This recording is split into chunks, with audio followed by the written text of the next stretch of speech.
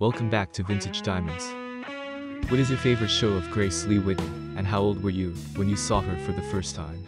Let me know in the comments section. In today's video I tell you a few interesting facts about the beautiful Grace Lee Whitney which you probably didn't know. She is the mother of Jonathan Dweck and Scott Whitney. Attended Star Trek conventions and nightclubs with her singing group, Star. In the likeness of her Star Trek character, Yeoman Janice Rand, 2 action figures were made. Appeared in 3 different series with George Takei, Star Trek 1966, Star Trek Voyager, and Diagnosis Murder. Prior to becoming an actress, she sang in nightclubs for Billie Holiday and Buddy Rich, and toured with the Spike Jones and Fred Waring bands. Grace Lee Whitney once said they wanted William Shatner to have romances in each episode with a different person, because for him to be stuck with one woman was not good for him, and it wasn't good for the audience. That's what they told me, so I was written out. There were 2 blonde girls and 1 black girl. Nichelle Nichols was a more important character, and couldn't be written out.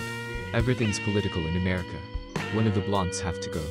The other one was engaged to the boss, so guess who went? I just about killed myself. I drank, that's what we do, we drink to get rid of pain. I was really mad. My God, was I bitter.